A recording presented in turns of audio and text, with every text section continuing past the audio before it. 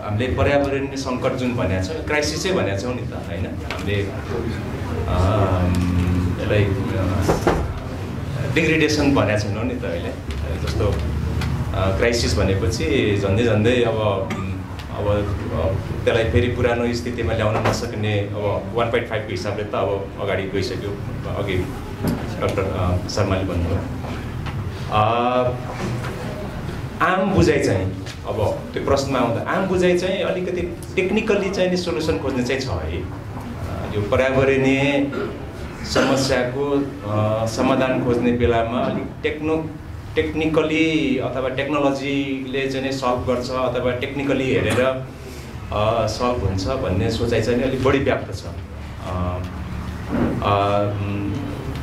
मलाई त्यस्तो लाग्छ किनभने त्यो चाहिँ मेरो विचारमा हाम्रो अध्ययन प्रणालीले पनि त्यो हामीले त्यस्तो खालको हिसाबले सेट गर्यो कि हामी कहाँ एउटा चाहिँ यो इन्टरडिसिप्लिनरी एप्रोच अथवा मल्टिडिसिप्लिनरी एप्रोच छैन नि त होइन म पनि मेरो पनि आफ्नो हिसाबले हेरेँ म विशेष गरेर यो फरेस्ट्री साइन्स अथवा नेचर रिसोर्स म्यानेजमेन्ट र इन्भाइरोमेन्टल साइन्सको विद्यार्थी हो र क्याम्पसतिरको मैले यसो अध्ययन क्रम हेऱ्यौँ भने सिलेबस हेऱ्यौँ भने चाहिँ एकदमै टेक्निकली बढी पढाउँछ कि पछि अब बुझ्ने क्रममा अब मूल्याङ्कन एउटा समयको पढिन्थ्यो नि त होइन म पढ्थेँ र अब डाक्टर शर्माको लेखहरू हेर्दाखेरि चाहिँ नि यसको चाहिँ इन्टरफेस भन्छौँ नि इन्भाइरोमेन्ट र यो पोलिटिकल आइडियोलोजीको बिचमा चाहिँ नि कहाँ के कस्तो खालको सम्बन्धहरू छ कसरी यसले चाहिँ नि अर्कालाई चाहिँ नि कन्ट्रिब्युट गरिरहेछ त्यो चाहिँ सायद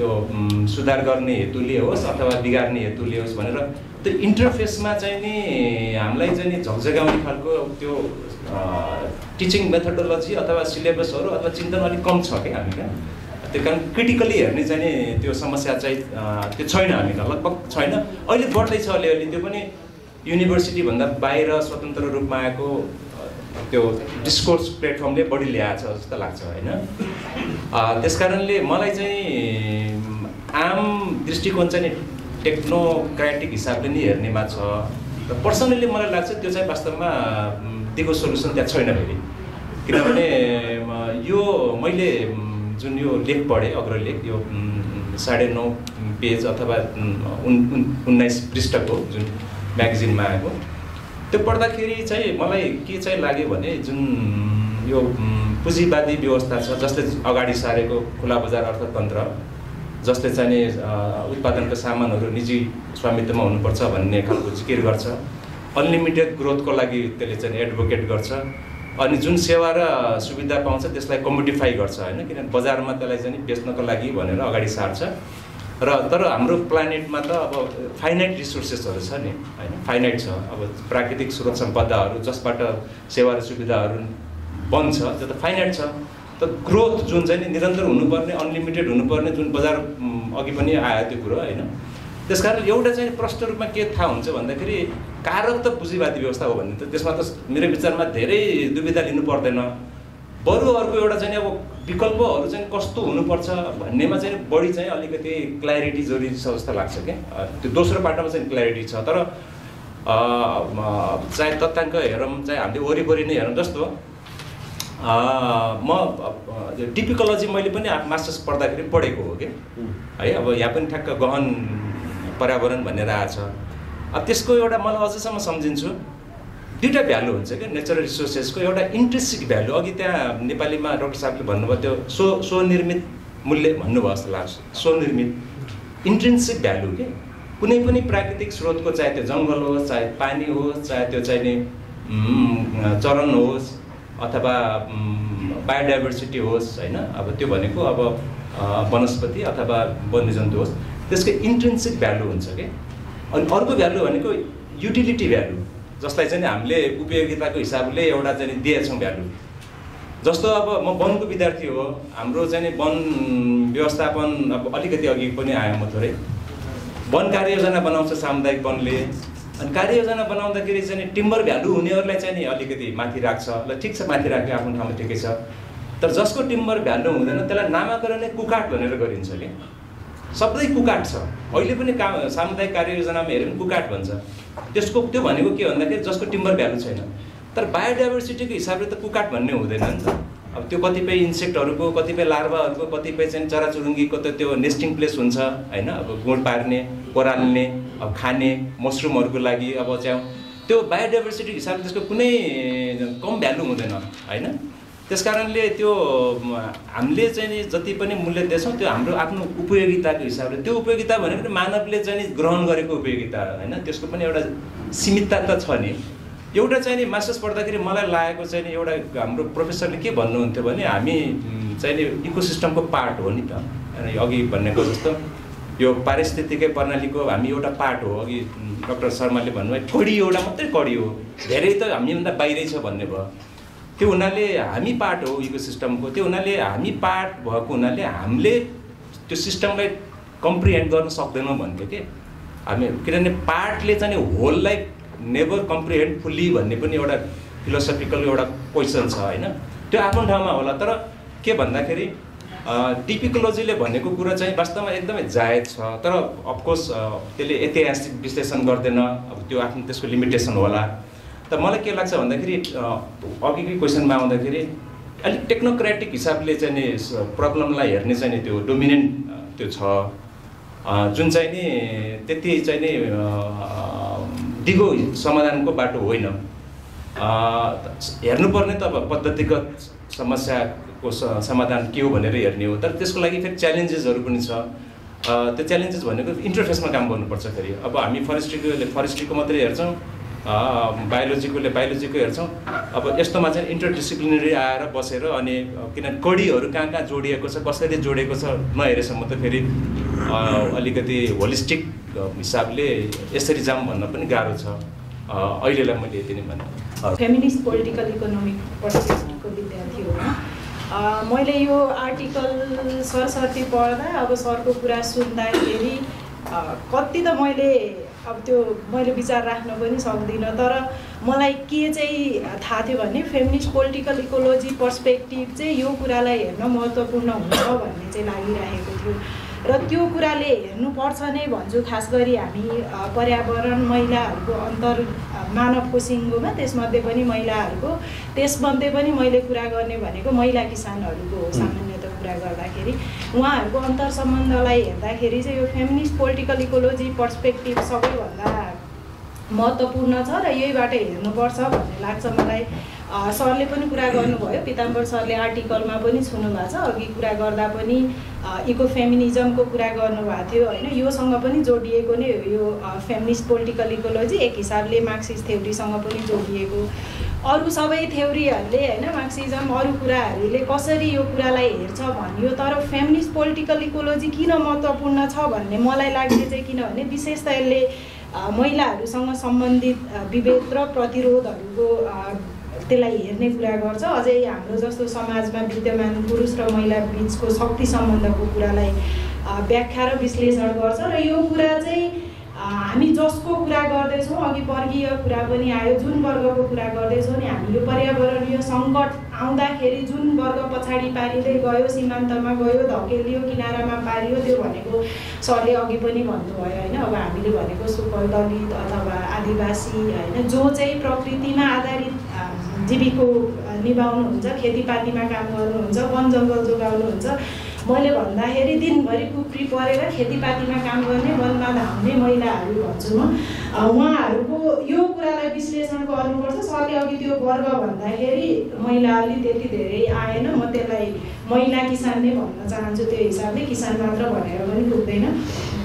र यो खास गरी पुँजीवादी उत्पादन प्रणाली र त्योसँग जोडिएको उत्पादनको साधनहरूको कुरा गर्यो भने चाहिँ हैन, अब हामीले अघि नि सुन्यौँ, पढ्यौँ, हेऱ्यौँ होइन, केही व्यक्तिहरू होइन, केही समूहहरू चाहिँ कसरी उनीहरू माथि भएर प्रकृतिलाई दोहन गरिराख्ने। तर जो प्रकृतिको नजिक छ, जसले प्रकृतिलाई जोगाउँछ, खेतीपाती गर्छ, खाना जोगाउँछ होइन, पर्यावरणीय कुराहरूलाई जोगाउँछ, उनीहरू चाहिँ बिस्तारै बिस्तारै किनारामा परिराख्ने भन्ने कुरा अब एक हिसाबले यो इन्टरसेक्सनालिटीसँग पनि जोडिन्छ। अघि यहाँ सरले कुरा गर्दै गर्दाखेरि पनि सम्झिँदै थिएँ म होइन। अब महिला किसानको कुरा गरौँ अथवा सामुदायिक वनको उपभोक्ता महिलाहरूकै कुरा गऱ्यो भने आखिर त्यो बायोडाइभर्सिटी जोगाउने, जङ्गल जोगाउने, रुख जोगाउने अथवा त्यहाँको मल ल्याएर प्रयोग गरेर खेतीपाती गर्ने, हाम्रो खानाको जो गर्ने, त्यो कुरा गर्ने महिलाहरू त्यो स्रोतमा उहाँहरूको पहुँच कति छ होइन? अथवा त्यहाँबाट आएको जे लाभांशहरू छ, फाइदाहरू छ, त्यो बाँडफाँडमा उहाँहरूले कति पाउनु भएको छ? अब खेतीपातीकै उत्पादनको स्रोतको कुरा गऱ्यो भने जमिनमा पहुँच उहाँहरूको कम छ।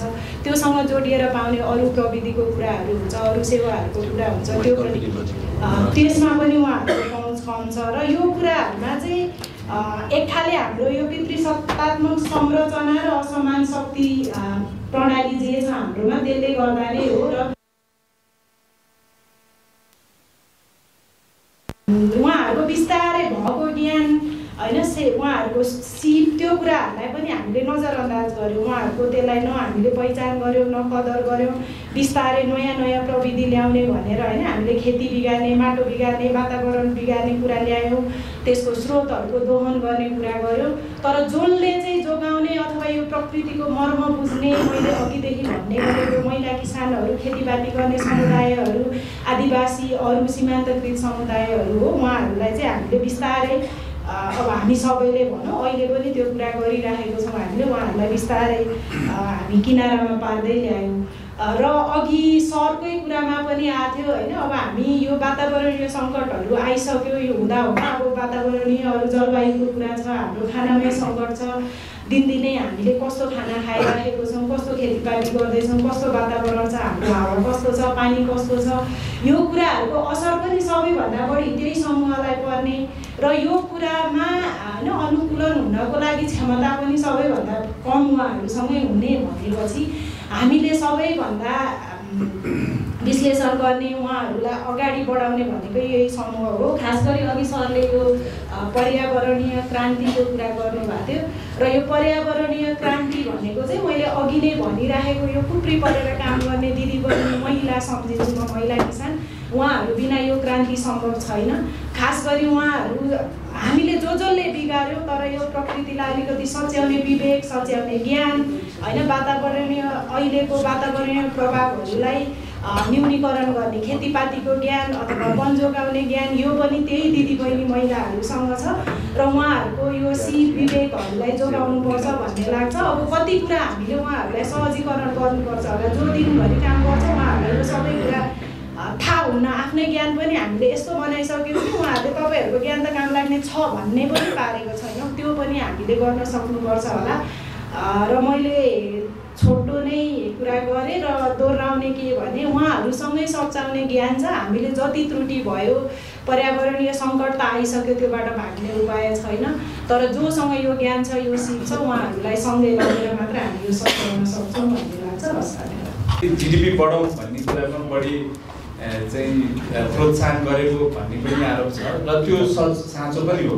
र अहिले पनि यदि हामी वर्ल्ड इकोनोमीमा कुनै पनि इकोनोमिस्टको धेरै जस्तो इकोनोमिस्टको कुरा हेर्छौँ भने उनीहरूले इन्भाइरोमेन्टको कुरा भन्दा मोर फोकस चाहिँ जिडिपी ग्रोथकै कुरा गर्छ। अब त्यसमा किन त्यस्तो भयो र मार्क्सवाद किन त्यसको लागि अझ अपरिहार्य छ मार्क्सवाद बुझ्नलाई भन्ने कुरा पनि त्यसले प्रश्न जनाउँछ कि म के देख्छु भने अघि उहाँले पनि भन्नुभयो अध्ययन प्रणाली जुन विकसित भइरहेको छ। हामी के देख्छौँ भने मार्क्सको पालामा इकोनोमिक्सकै, म अर्थशास्त्रको विद्यार्थी भएर म इकोनोमिक्सकै हिसाबले अलिकति बढी भन्न चाहन्छु। मार्क्सको पालातिर अथवा धेरै समयसम्म त्यसलाई पोलिटिकल इकोनोमी भनिन्थ्यो। एल्फ्रेड मार्सल पछि हेऱ्यो भने त्यसलाई इकोनोमिक्स मात्र भनिन्छ। भनेको भ्याल्यु फ्री साइन्सको रूपमा ट्रिट गर्न थाल्यो। त्यहाँ चाहिँ कुनै भ्याल्यु चाहिँ यो राइट र इक्विटीको कुरा भन्दा पनि इफिसियन्सीलाई बढी ध्यान दिने भनेर मार्जिनलिस्ट रेभोल्युसन भनेर सुरु भयो, जहाँ चाहिँ कुनै पनि प्रफिट चाहिँ सबैभन्दा मुख्य चिज हो, प्रफिट म्याक्सिमाइजेसन सबैभन्दा मुख्य चिज हो। त्यसको लागि मार्जिनल कस्ट, मार्जिनल बेनिफिट हेर्नुपर्छ र त्यो मिल्दाखेरि चाहिँ प्रफिट म्याक्सिमाइजेसन हुन्छ भनेर त्यसपछि अध्ययन प्रणाली नै त्यसरी सुरुवात भयो। त्यो लगभग 1900 हेऱ्यो भने अहिले हजुर हाम्रै युनिभर्सिटीमा जाउँ अथवा वर्ल्डभरिको तमाम युनिभर्सिटीमा हेरौँ, पढाइको इकोनोमिक्स हुन्छ, फाइनेन्स हुन्छ, जहाँ सबभन्दा धेरै विद्यार्थीहरू भेटिन्छन् अथवा जो बिजनेसमा जान्छन्, जो चाहिँ यो पर्यावरणको दोहन गर्ने काममा पनि लागिरहेको होला, ती सबैमा हेऱ्यो भने उनीहरूलाई स्कुलिङ नै कसरी गरिएको छ भन्दाखेरि त्यो इन्भाइरोमेन्टल कस्ट, सोसाइटल कस्ट भन्दा इम्पोर्टेन्ट चाहिँ के हो त, आफ्नो marginal cost, marginal benefit एनालाइसिसलाई maintain गरौँ, प्रफिट म्याक्सिमाइजेसन गरौँ। र अध्ययनको प्रणालीले पनि के त्यही तय गरिदिएको छ भन्दाखेरि अनि इन्भाइरोमेन्टको दोहनभन्दा पहिला चाहिँ यो कुरा सल्भ गर्ने मोर इम्पोर्टेन्ट हो है भन्ने खालको चाहिँ त्यो अध्ययन प्रणाली नै त्यसरी विकसित भएको छ। त्यसले गर्दाखेरि धेरैजना इकोनोमिस्टहरूलाई चाहिँ यो इन्भाइरोमेन्टल प्रब्लम आउनुभन्दा पहिला चाहिँ यो चाहिँ जिडिपीको प्रब्लम, प्रफिट म्याक्सिमाइजेसनको प्रब्लम चाहिँ इम्पोर्टेन्ट लाग्ने चाहिँ स्वाभाविक, त्यो कारणले पनि स्वाभाविक भएको छ, एउटा मुख्य कारण। र अर्को कुरा के हो भन्दाखेरि यो क्यापिटलिजमको नेचर चाहिँ पढाइ हुँदैन आजकल होइन, मार्क्सवादको लेन्सबाट पढाउन छोडिया छ आजकल। र यो क्यापिटलिजम के हो भनेर भन्ने कुरामा चाहिँ उनीहरूलाई भित्रै राखेर चाहिँ यसभित्रै सल्युसन छ है, मार्केटभित्रै सल्युसन्सहरू सबै चिज निस्किन्छ। यहाँभित्रै टेक्नोलोजीको उत्पादन गरेर हामी त यहाँभित्र सल्युसन निकाल्न सक्छौँ भन्ने खालको ग्रिन इकोनोमीको अहिले जुन कुराहरू भइरहेछ होइन, जस्तो पुँजीवाद पनि नचाहेको त होइन, चाहिरहेछन्। त्यहाँभित्रका इकोनोमिस्टहरूले पनि केही सल्युसनहरू निकालिरहेछन्, जस्तो गेम थ्योरी एकदमै अहिले त्यो अगाडि बढिरहेको छ, जसले चाहिँ यो सब अप्टिमल सल्युसन्सहरूलाई कसरी चाहिँ अप्टिमल बनाउने भन्ने कुराहरू निकालिरहेछन्। पिगोबियन ट्याक्सहरूको कुरा आइरहेको थियो, जसकोबाट अहिले हामी कार्बन ट्रेडिङका कुराहरू, त्यसैबाट त्यो पिगोबियन ट्याक्सबाट आएका कुराहरू छन्। लगायत अब हजुरको त्यो कुजनेटको कर्भ भनिन्छ, जहाँ त्यो होइन एक समयसम्म त्यो इन्भाइरोमेन्टको डेग्रेडेसन हुन्छ, तर त्यो एउटा पोइन्टमा पुगेपछि आफै ठिक हुँदै जान्छ है भन्ने पनि उनीहरूको चाहिँ कुरा छ। तर ती सबै चिज हेर्दाखेरि के देखिन्छ भन्दाखेरि उनीहरू चाहिँ त्यहाँ क्यापिटलिजमको प्रोसेस, जुन यो पुँजीवादको प्रोसेस छ, त्यो चाहिँ आत्मसात गरेको देखिन्छ। तर पीताम्बर सरकै आर्टिकलमा मात्रै पढे पनि त्यो कुरा एकदम छर्लङ्ग प्रष्ट हुन्छ कि मुख्य कारक नै पुँजीवादी संरचना हो र त्यसका भित्र भएका प्रक्रियागत कुराहरू। त्यो प्रक्रियागत कुरा चाहिँ जबसम्म चाहिँ हामी त्यसलाई सामाजिकीकरण, लाभको सामाजिकीकरणको पक्षमा अथवा त्यो डेमोक्रेटिक चाहिँ डिसिजन मेकिङको कुरामा, प्राइभेट ओनरसिपलाई त्यो मुख्य चाहिँ जुन दोहन गर्ने कुराहरूलाई चाहिँ सामाजिकीकरण गर्ने कुरामा जबसम्म लैजान सक्दैनौँ, तबसम्म पुँजीवाद र पुँजीवादमा भएको अन्तर्क्रियाबाट निस्केका चिजहरूले चाहिँ यी सल्युसन निस्किँदैन भन्ने कुरा चाहिँ त्यो उहाँकै आर्टिकलबाट पनि एकदम प्रष्ट हुन्छ। र अर्को मैले अब उहाँको नेपालको परिप्रेक्ष्यमा र विश्वकै परिप्रेक्ष्यमा पनि एउटा चाहिँ के देखेको छ भने यो ग्रिन रेभोल्युसन अथवा त्यो ग्रिन यो चाहिँ जुन ग्रिन रेभोल्युसन नभन्दा ग्रिन यो ग्रोथको कुराहरू आइरहेको छ, ग्रिन ग्रोथको कुरा आइरहेको छ, टेक्नोलोजीबाट सल्भ गर्नुपर्ने कुरा भइरहेको छ, त्यसमा कतै न कतै एउटा बुर्जुवा चाहिँ क्लासले चाहिँ हाइज्याक गरेको पनि छ है। नेपालकै हेऱ्यो भने पनि अब एकदमै कन्ट्रोभर्सियल सुनिन्छ, धेरैजनाले यो कन्सियसनेस डेभलप गराउनलाई गाह्रो पनि होला होइन। त्यो कन्सियसनेसको उहाँको लास्टमा उहाँले चाहिँ त्यो जुन एउटा त्यो सङ्गठित हुनुपर्छ भन्ने कुरामा म फेरि पनि आउँला। के देखिन्छ भन्दाखेरि त्यो बुर्जुवा क्लासले चाहिँ आफ्नो कर्पोरेट स्वार्थको लागि चाहिँ यो ग्रिन ग्रोथको चाहिँ कन्सेप्चुअललाई चाहिँ उनीहरूले आफ्नो पक्षमा बढी पारिरहेको देखिन्छ। जस्तै नेपालको एउटा सामान्य उदाहरण दिन्छु म। नेपालमा अघि हजुरले पनि भन्नुभयो, उहाँले पनि भन्नुभयो कि इलेक्ट्रिक कारको कुरा हामीले त्यही कार्बन उत्सर्जन गरेका होइनौँ। अघि उहाँको डेटाले पनि सबै चिज देखायो, तर हामी इलेक्ट्रिक कारको धेरै पक्षमा छौँ। गुमायौँ के त फेरि भन्दाखेरि लगभग 50 अरब जतिको हामीले चाहिँ अहिले चाहिँ राजस्व यो वर्ष मात्र गुमायौँ। त्यो 50 अरब कहाँ जान्थ्यो त भन्ने कुरा मुख्य प्रश्न थियो। त्यो 50 अरब त स्कुल बन्थ्यो होला, इन्डक्सन हिटर्स आउँथ्यो होला, अथवा चाहिँ उहाँले भनेको जस्तो चाहिँ जो चाहिँ मुख्य चाहिँ क्लाइमेट चेन्जबाट चाहिँ प्रताडित छ तिनलाई चाहिँ जान्थ्यो होला। त्यो जुन सामाजिक न्यायको प्रणाली छ नि, त्यो सामाजिक न्यायको प्रणालीले नै ध्वस्त गर्ने गरी उनीहरूले चाहिँ हाइज्याक गरेको छ। उनीहरूले चाहिँ ग्रिन ग्रोथको नाममा लिएर आएर होइन, मैले फेरि त्यो भन्न खोजेको होइन कि इलेक्ट्रिक कार बेठिक हुन् भनेको होइन। इलेक्ट्रिक कार चाहिँ बेठिक हुन्, तिनी आएर चाहिँ होइन राम्रो केही पनि हुँदैन भन्न खोजेको होइन। तर त्यसले सँगसँगै उनीहरूले कसरी हाइज्याक गरिरहेछ त, यो वर्गीय मुद्दा होइन भन्दै जलवायुको मुद्दा मात्रै हो भनेर, वर्गीय मुद्दा होइन भनेर उनीहरूले कसरी हाइज्याक गरेर चाहिँ एउटा चाहिँ रुलिङ क्लास 5000 जना मान्छेले गाडी चढ्नको लागि यहाँ 3 करोड मान्छेको चाहिँ जुन वर्गीय कुरा थियो त्यसमाथि कसरी हस्तक्षेप गरेका छन् त? कसरी यो न्यारेटिभ क्रिएट गरेका छन्? कसरी मिडिया युज भएको छ?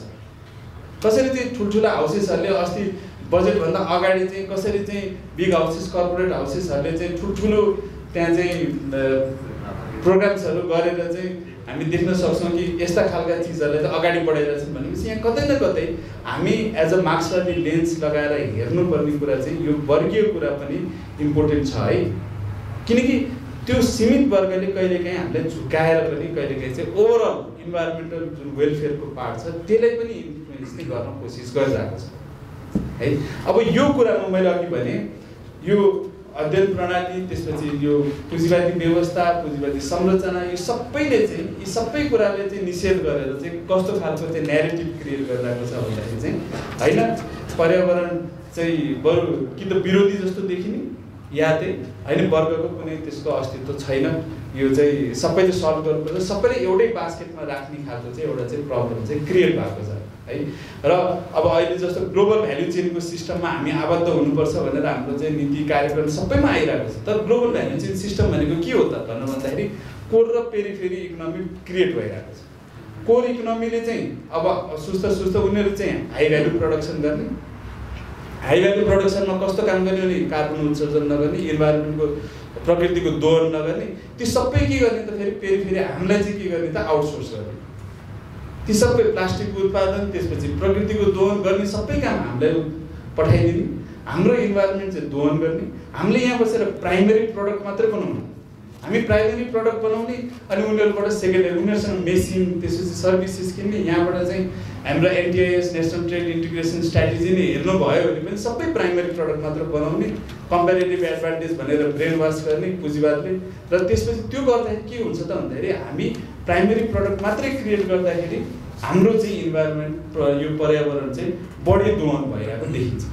सो यस्तो खालको यो पुँजीवादको जुन एउटा ब्रेन वासिङ गरेर अध्ययन प्रणालीदेखि लिएर यो सबै कुरामा जुन किसिमको उनीहरूले चाहिँ यहाँ चाहिँ हाइजेक गरेका छन् होइन, वर्गीय कुराहरूलाई चाहिँ उनीहरूले चाहिँ अगाडि बढाएको छन्, जसरी उनीहरूले चाहिँ आफ्नो पक्षमा कर्पोरेट स्वार्थको निम्ति चाहिँ उनीहरूले अगाडि बढाएको छ। यो वाला पार्ट पनि अलिकति इम्पोर्टेन्ट छ। र त्यो सँगसँगै पनि अघि हजुरले भनेको कुरामा चाहिँ त्यो थाहा नभइकन पनि यो अध्ययन प्रणालीले र यो पुँजीवादी सिस्टमले चाहिँ होइन इन्भाइरोमेन्टको विरोधी गर्ने र यसलाई चाहिँ होइन यो सल्युसन छैन है यहाँभित्र। किनकि उनीहरूले मार्क्सवादी लेन्सबाट हेर्न कोसिस गरे पनि सायद त्यो लाभको सामाजिकीकरण, त्यसपछि अन्य अरू कुराहरूबाट डेमोक्रेटिक प्रोसेसहरूबाट चाहिँ यो सल्युसन हुन्छ भन्ने चाहिँ अझै पनि त्यो मेन स्ट्रिम इकोनोमिक्समा चाहिँ त्यो त्यति धेरै चलायमा चाहिँ त्यस्तो कुराहरू देखिएको छैन एउटा पार्ट। र यो कन्सियसनेस डेभलप गर्नलाई भनिन्छ कि अब किन सङ्गठन एउटा त्यही सङ्गठन जस्तो हाम्रो अहिलेको पार्टीहरू किन चाहिँ यो वामपन्थी भएन त भन्दाखेरि यो सङ्गठन यो कन्सियसनेस डेभलप गर्नुपर्ने काम, जस्तो कुनै शोषण भइरहेछ भन्ने कुराको कन्सियसनेस डेभलप गरेर त्यसलाई एउटा सङ्गठित रूपलाई त्यो अगाडि बढाउने काम चाहिँ खासमा चाहिँ लेफ्ट पार्टिजहरूको थियो। त्यहाँ चाहिँ हामी बेसरी नै चुकेका छौँ। र यति भन्दै सायद टाइम पनि सक्यो होला मेरो। हजुर अब सबभन्दा पहिला त पिताम्बर सरले गर्नुभएको जुन प्रस्तुति छ त्यसलाई मैले पुरै समर्थन गर्छु, त्यसलाई रिइन्फोर्स गर्ने मात्रै काम गर्छु। मेरो आफ्नो पढाइ, मेरो अनुसन्धानको विषयहरू पनि यो क्लास, क्लाइमेट चेन्ज र यो मार्क्सिस्ट एप्रोच पोलिटिकल इकोनोमीमा काम गर्ने भएको हुनाले उहाँको पढ्न पनि मलाई एकदमै सहज भयो र यसमा उहाँले प्रस्तुत गरेका कुराहरूसँग मैले गरेको कामहरूको पनि धेरै निकटता भएको हुनाले त्यसलाई रिइन्फोर्स मात्रै गर्न सक्छु होला। यसमा धेरै अब छलफल गर्नुपर्ने अथवा यो पुँजीवादले अहिले सिर्जना गरेको समस्या हो भन्ने कुरामा चाहिँ थप डिबेट गर्नुपर्छ जस्तो लागेन।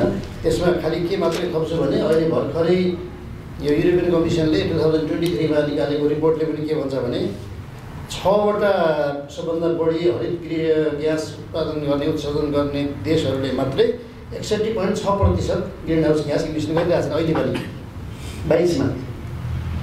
त्यस्तै गरेर फसिल फ्युलले मात्रै अहिले 71.6% कन्ट्रिब्युट गरिराखेको छ ग्रिन हाउस ग्यासको। भनेपछि यो पुँजीवादी देशले र पुँजीवादी देशहरूले पुँजी निर्माणको लागि जुन रिसोर्सहरूलाई एक्सप्लोइट गर्ने, निजीकरण गर्ने, दोहन गर्ने, निजीकरण गर्ने कुराको अहिले पनि त्यो निरन्तरता हो भन्ने कुरा चाहिँ भर्खरै आएको रिपोर्टले पनि यो कुराहरू देखाउँछ।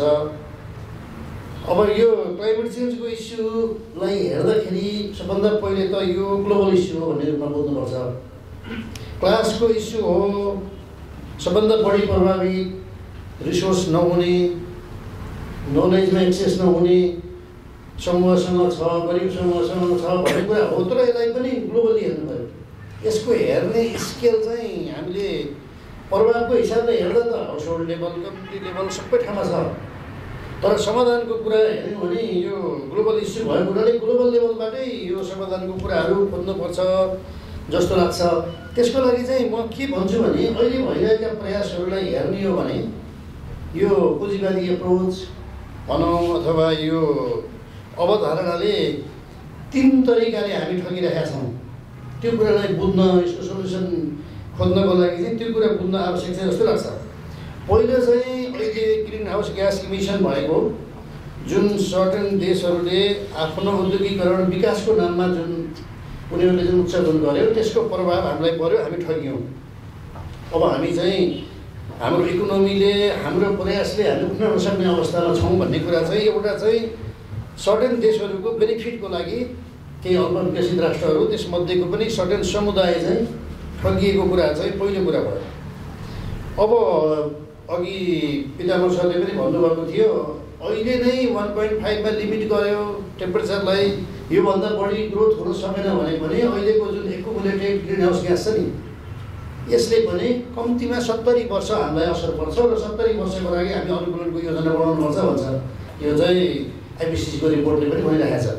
त्यो भएको हुनाले अहिले नै 1.5मा सीमित भयो भने हाम्रो समस्या समाधान हुन्छ भन्ने होइन, कम्तीमा 70 वर्ष हामी सङ्कटमा निरन्तर रूपमा बाँचिरहन्छौँ भन्ने कुरा बुझ्न आवश्यक छ। यो पहिलो ठगेको कुरा भयो।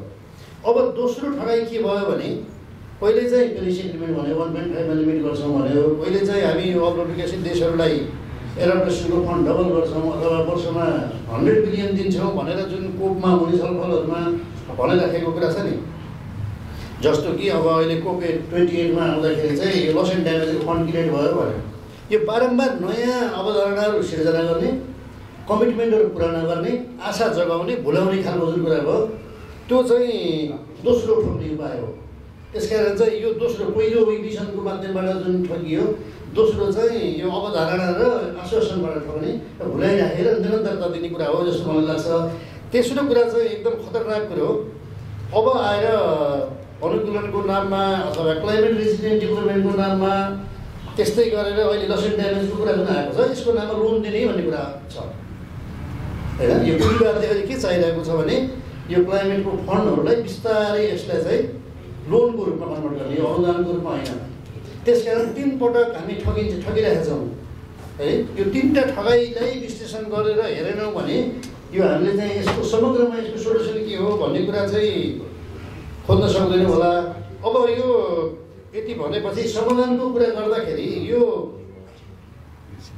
पुँजीवादी दृष्टिकोणले, मार्क्सवादी दृष्टिकोणले विश्लेषण त हामी गर्छौँ। अबको हाम्रो यो समाजवादी भनौँ अथवा मार्क्सवादी दृष्टिकोण चाहिँ यसको समाधान गर्ने, ग्लोबल्ली यसलाई समाधान गर्ने दृष्टिकोण के हो त? खास गरेर पोलिटिकल पार्टीहरूले, एकाडेमियाले, अरूले उठाउने दृष्टिकोण के हो त भन्ने कुरामा चाहिँ धेरै नै कम अध्ययन भएको छ। हुन त यो अध्ययनको कुरा गर्दा, नलेजको कुरा गर्दा पनि पुँजीवादले फेरि नलेजलाई पनि क्याप्चर गरेको कुराहरू पनि बुझ्न आवश्यक छ। अहिले धेरै जसो यो जर्नलमा जुन हामी लेख्छौँ, पब्लिस गर्छौँ, धेरै जसो अहिले ओपन एक्सेस जर्नल भनेर आउनु थाल्यो। मैले धेरै केही आर्टिकलहरू अहिले पब्लिस गर्न खोज्दैछु, मसँग पैसा छैन, त्यो भएको हुनाले मैले ओपन एक्सेस जर्नलमा सब्मिट गर्न सक्दिनँ किनभने फन्डेड रिसर्च भएको भए म गर्थेँ। मैले इन्डिपेन्डेन्ट रिसर्च गरेर पब्लिस गर्ने अवस्था छैन किनभने जर्नलको नेचरहरू तिनीहरूको चाहिँ वर्षमा कति पब्लिस गर्छ भन्ने कुराहरू नै यो पुँजीवादी भयो, जो पुँजीले निर्धारण गर्ने भयो। यदि मैले पब्लिस गरेँ भने पनि मैले लेखेका कुराहरू मैले भनेर हामी जस्तो जुन विचार गर्दैछौँ, हामी सबैको कुरा गर्दैछौँ, यसलाई पढ्नको लागि पुनः पैसा दिनुपर्ने भयो दोस्रो पटक। अब कसैले पनि मैले लेखेको आर्टिकल किन पैसा तिरेर पढ्छ, किन $35 $40 तिरेर पढ्छ, त्यसलाई त्यतिको महत्त्व दिन्छ कि दिन्न भनेपछि यो पुँजीवादले खास गरेर यो नलेजलाई विकास गर्ने, प्रसार गर्ने कुराहरू पनि पुँजीमा केन्द्रित भयो। र यो कुरा पनि हाम्रो एकाडेमिसिया खास गरेर पितामह सरको आर्टिकलहरूमा यो कुराहरू अझै थप्न, यो कसरी पुँजीवादले नलेजलाई पनि आफ्नो नियन्त्रणमा राख्न चाहन्छ भन्ने कुराहरू पनि थप्न आवश्यक हुन्छ होला। अब के गर्ने भन्ने कुरामा चाहिँ यो विश्वव्यापी समस्या भएको हुनाले हाम्रो जस्तो देशले एक्लै गर्न सक्छौँ जस्तो मलाई लाग्दैन। अब यसको अहिलेको लागि खास गरेर क्लाइमेट चेन्जको तत्कालको कुरा, यसको अन्तर्निहित कारणहरूलाई सम्बोधन गर्नको लागि त धेरै कुरा छ, तर तत्कालको समस्या समाधान गर्नको लागि हाम्रो जस्तै अल्पविकसित गरिब र सबभन्दा बढी प्रभावमा भएका राष्ट्रहरूको सामूहिक आवाजलाई कसरी बलियो बनाउने, कलेक्टिभ भोइसले कसरी बलियो बनाउने, त्यसको लागि चाहिँ हाम्रो के फोरमहरू हुनसक्छ।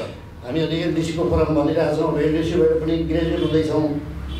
अर्को एउटा फोरम अहिले ग्लोबलले उठाउन सकिने यो G77 प्लस चाइना भनेर छ, त्यसमा हाम्रो जस्ता देशका हाम्रो जस्ता वर्गीय मुद्दाहरूले प्राथमिकता पाउँछ कि पाउँदैनन्। त्यसकारण यो आवाजलाई कसरी बलियो बनाउन सकिन्छ, किनभने यो ग्लोबल्ली भन्ने एउटा कुरा होला, अरूको चाहिँ कसरी जवाफदेही बनाउन सकिन्छ त, रोक्नु त पऱ्यो। जसरी पनि यो जे समस्या भए पनि अहिले भएको यो जुन निरन्तर भइरहेको यो ग्रिन हाउस ग्यास इमिसन छ, टेम्परेचर बढिरहेको छ, यसले पारेका जुन प्रभावहरू छ, यसलाई रोक्ने कुरालाई जुन बोलेका कुराहरूलाई कसरी जवाफदेही बनाउने त। जवाफदेही बनाउनको लागि पनि केही मेकानिजमहरू चाहिन्छ होला। र अहिले हामीले तत्कालको लागि गर्न सकिने कुराहरू पितामह सरले पनि अघि जोड दिनुभएको थियो, यो अनुकूलन त गर्नै पर्यो। अनुकूलित नभइकन हामी बाँच्न सक्दैनौँ। त्यसको लागि जुन 100 बिलियन भनेको छ, छुटाउँछु भनेको छ, हामीले चाहिँ नेपालको यो एनडिसी भनेर जुन बनाएका छौँ, नेसनल डिटरमिनेन्ट कन्ट्रिब्युसन भनेर, 2030 सम्ममा हामीलाई 33 बिलियन USD चाहिन्छ भनेर भनेका छौँ। त्यस्तै गरेर नेसनल एडाप्टेसन प्लान भनेर हामीले बनाएका छौँ, त्यसमा चाहिँ 2050 सम्ममा हामीलाई 47 बिलियन US डलर चाहिन्छ भनेका छौँ। यो चाहिन्छ भन्ने कुरा चाहिँ जायज हो, तर फेरि यसलाई चाहिँ माग्ने कुराको रूपमा हामीले बुझ्यौँ। यसो हामीलाई चाहिन्छ, यो अब चाहे लोनबाट आओस् चाहे जहाँबाट आओस् हामीलाई यो चाहिन्छ र मात्रै हामी बाँच्न सक्छौँ भन्ने चाहिँ लाग्यो भने फेरि हामी थप यसको समस्यामा पर्छौँ। यसलाई चाहिँ जलवायु न्यायको रूपमा, सामाजिक न्याय र वातावरणीय न्यायको रूपमा, अधिकारको रूपमा हामीले स्थापित गर्न सक्यौँ भने तत्कालको लागि हामीले केही समस्याको समाधान गर्न सक्छौँ। तर यसको नाममा अरू थप हामीले चाहिँ ऋण दिँदै जाने र थप हामी चाहिँ सङ्कटमा पर्दै गयौँ भने हामी चाहिँ सामाजिक सङ्कट, वातावरणीय सङ्कट त्यतिले मात्रै नपुगेर फेरि थप आर्थिक सङ्कटमा पुगेर हामी चाहिँ उफ्रिन नसक्ने अवस्थामा पुग्छौँ। त्यसकारण चाहिँ अबको बाटोहरू बनाउँदाखेरि यी कुराहरूलाई विचार गर्न भन्ने पर्ने आवश्यक छ। खास गरेर नेपालको राजनैतिक दलहरू, त्यसमा पनि वामपन्थी विचारमा आस्था राख्ने राजनैतिक दलहरूले यो विश्वव्यापी पर्यावरणको समस्यालाई हेर्ने अर्थ राजनीति भनौँ अथवा यो समाजवादको यात्रामा